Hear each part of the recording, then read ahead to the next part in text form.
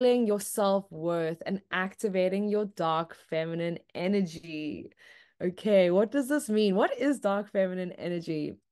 Okay, so as you know, we live in a world where we learn things through opposites. We learn things through binary opposites, polar opposites, okay? And so we have the light feminine, and the light feminine is all about nature and nurture and birth and creation and the classical attributes of the feminine, the soft, the gentle, the nurturing, right? The beauty. But then we also have the dark feminine energy, and this is about the the boundaries. This is about not taking any shit. This is about the mother that protects her cubs, the fierce lioness mother that protects her baby lion cubs and won't let anyone get in the way between her and her babies. This is this fierce energy, that Kali energy, that I don't take no shit energy. This is the darker aspects of what it means to be a woman, being in connection to our sexuality, anything to do with the taboo. And so, really, when we reconnect back to our womb and to our pussy, we start to heal our self-worth. And healing our self-worth is a journey that every single woman needs to go on.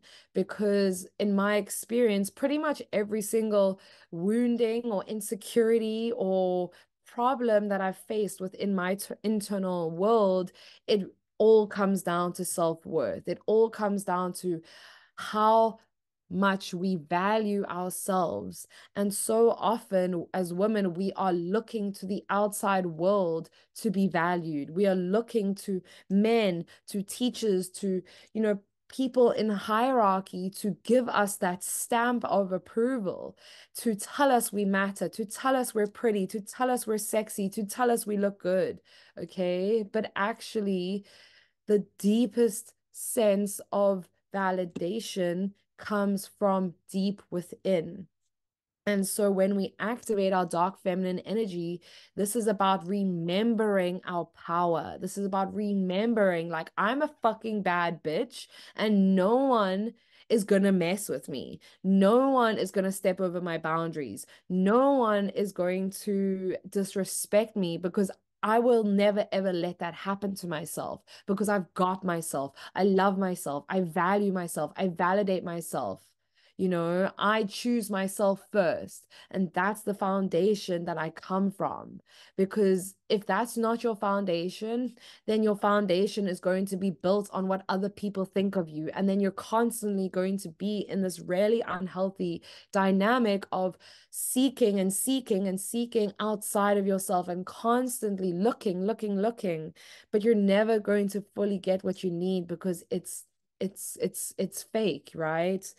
We rarely need to, how I see it is like we move from this vertical, sorry, from this horizontal axis of like seeking outside of us, around us, and we move into a more vertical line, a vertical energy where it's us in connection to the higher power. It's us in connection to Mother Earth below, Father Sky above. It's us in connection to God and Goddess. And that if that relationship is good, if our relationship with ourself is good and our relationship with God is good, that's all that really fucking matters, right? Nothing else matters. No one else's opinions matter. No one else's bullshit or comments or judgments or whatever, because you know that it has nothing to do with you. It's just a reflection of someone else's bullshit and their insecurities and their unprocessed, unhealed trauma, right?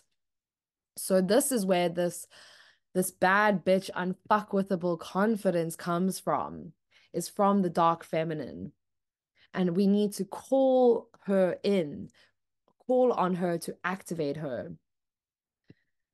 And this is when we get to really, really, really like step into our sexual power, into our sexual expression, take up space, moan and express and be loud and take up space and, move our body in sexual weird ways because it feels fucking good. And I'm on a dance floor and I don't care what anyone else thinks or looks at me because I'm doing it for my own joy and my own pleasure and my own satisfaction.